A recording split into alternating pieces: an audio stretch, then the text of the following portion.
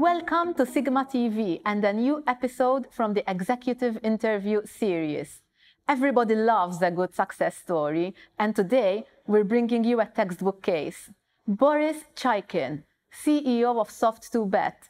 Yeah, that's right, that's Soft2Bet that has been, making waves in the past 5 or so years. So Boris, first of all, thank you so much for joining us. Thanks for the invitation, Ramona, and for the opportunity to SiGMA TV.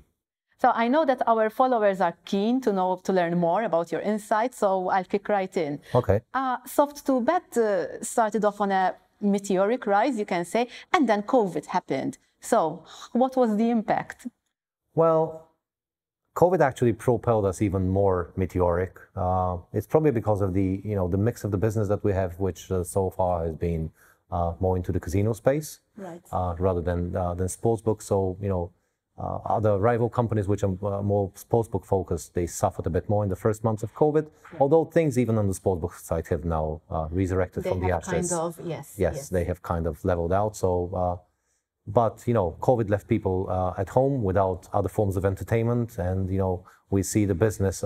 We are in mostly as entertainment above anything else. Of course. So people just started using our brands and our services a bit more. Diversify from B2C to B2B in a relatively short span of time. How important do you believe this diversification strategy is for Soft2Bet? Well, the strategy comes from our philosophy and understanding that, practically speaking, we should not keep all of our eggs in one basket. So, that coupled with my personal background in B2B, the previous 10 years before Soft2Bet, so it was a logical step and logical expansion for the company.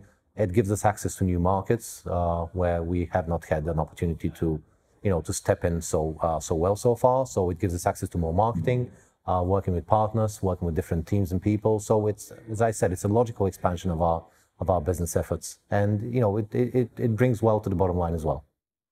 In fact, you are also offering white label solutions now, so which kind of makes a bit of a leap from having full control of your own brands, like say Wazamba, and now suddenly making a package available to third parties. How does that feel? Well, our B2B and white label offering is a little bit different than the audience have seen so far, because we are more treating and working with our partners exactly as the word says it, partners. Okay, so we still keep a very solid vested interest in each of these brands. We're not letting it completely go unless the client requires to in the hands of the partner. We are very hands-on with the daily operations. We treat them as our own brands, within the team. Actually, I like to say, which is a fact of life, that sometimes even our customer service guys or our employees, they're not really aware and they're not making a difference. Like, this is a B2C and this is a B2B brand. So, all of them are treated exactly the same way, which I believe is a key component to our success in B2B offering. So the approach is still very much hands-on? The approach is exactly the same as if it's our own B2C, yes.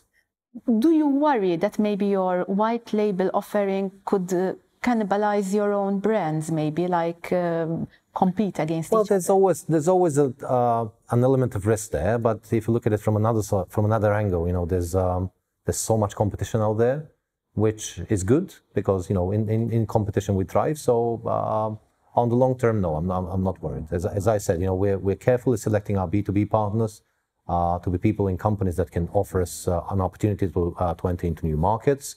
Or get us new marketing channels and new audiences, and so it actually it's a calculated step. Projection. Yes, exactly. Yep. Correct. So back to expansion, I believe you've also opened offices in Limassol and Lisbon. Correct. What can you tell us about those?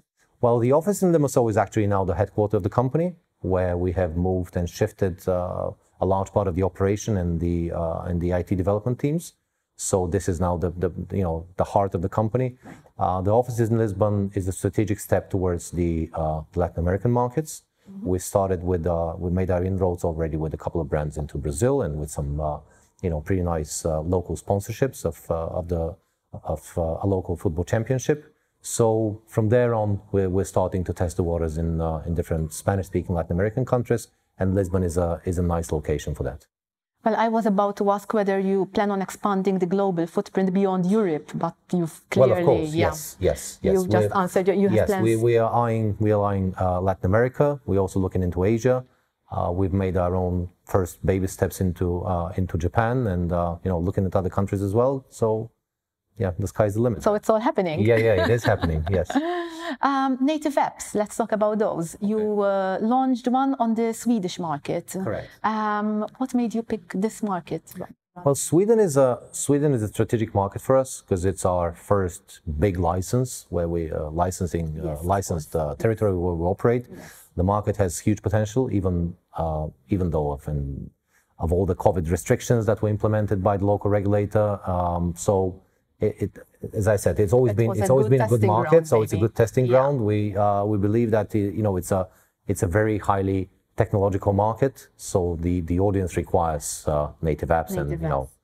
Yes. So how has the market responded? Has it matched your expectations? Well, so far, yes. We only launched the app last month, and so far it only has been on iOS, and we're now listing it on the Google App Store as well. Okay.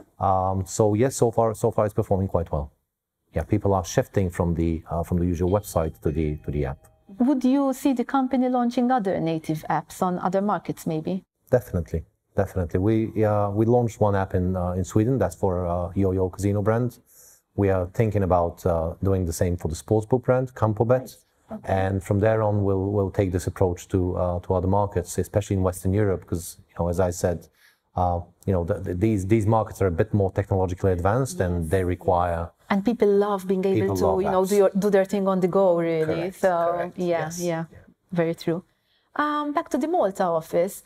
Do you have any plans in the pipeline? What can you tell us? Well, Malta office is expanding rapidly. I mean, last time I was here, I can see that. Well, yeah. Last time I was here, there was like a handful of people doing a renovation of this space that we're in now. Mm-hmm. Right now, it's already full, and we have just rented another floor in the building. So we're expanding. I mean, Malta. We've always seen Malta as a natural place to do gambling business in Europe, although it's not the only one, and we have offices in other countries, as you mentioned, in Cyprus. But maybe you see the Malta. But we see Malta as a main hub because still a lot of the business is taking place here with providers, with affiliates. So it's a very easy and natural place to conduct the business. Makes a lot of sense. So thank you so much for sharing all these insights with us, and thank you for following SiGMA TV.